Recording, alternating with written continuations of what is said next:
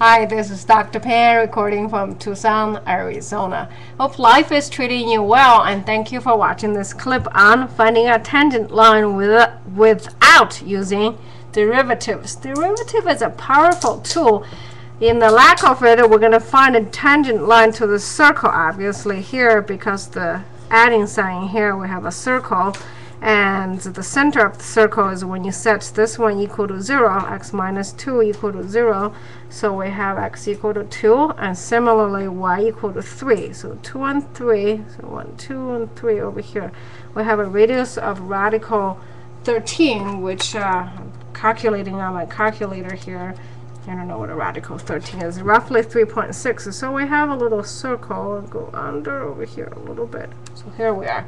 And we're given a point of 5, 1. We're looking for this tangent line. Let's call it tangent line. Let's call it L, for lack of better words. All right, so without a tangent, without the calculus, what we're going to have to do is actually find the perpendicular line, which happened to be, let's call it a P. Once we find a tangent, the line for the perpendicular, what we can do is then use little tricks here and there, find the equation for line L. Let's get started. The center of the circle is at 2 and 3. We're given the tangent point P, let's call it Q. We're running out of alphabets here. Q at 5 and 1. So given those two, the slope is changing in y over changing in x, which is pretty easy to calculate. So I'm going to have 3 minus 1 and 2 minus 5. So basically I took the difference between y and difference between x, and here I have a minus 2 over 3.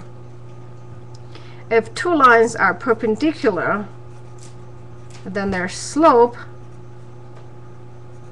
when you multiply them, it's equal to minus 1. I don't know how many students lost the points on this minus sign, so hopefully you won't be one of them. For the perpendicular, for the line P here, we have minus 2 over 3. Line of the tangent line, we don't know, minus 1. Solving this equation quickly gives you slope of, let's see, what do we have? 3 over 2. So basically it's a negative reciprocal. All right, math break. Let's have a little some fun. Got a funny thing here. Do dogs know calculus? I think so. All right, back to math. So here's the slope, and we have a point 5, 1 on the line L that we're looking for. So from here we can use y equal to mx plus b, or if you want, you can copy that little formula. I personally don't like students use formula because chances are on the test you'll forget it and then you're stuck. So let's just use y equal to mx plus b. We're given that point of 5, 1, which is saying when x equal to 5, y is equal to 1. Well, let's use that. So when y equal to 1 here, and I have a slope of 3 over 2, x is 5, and the plus b. And from here, I find out b is negative 13 over 2. Now, I didn't just solve this one, I actually solved it ahead of time, so it may look like I'm doing it faster than I actually am. So when you're solving this one on the test, make sure you actually slow down, because slow is fast.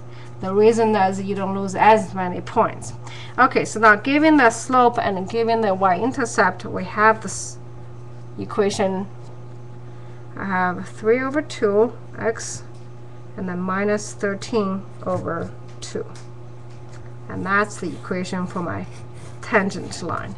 So with that calculus, yes, we can find the tangent line. It's a little more complicated and a little messier, but it's no big deal. So we'll find a center, we'll find the line that's perpendicular to it, and we're using the trick that the product is minus 1, and then the third step is point slope form. All right, I hope this one is clear. Once again, from Tucson, Arizona, this is Dr. Pan, making learning math fun, at least trying to. If the video has been helpful, I would appreciate a comment or a thumb up. Until next time, have a confident day.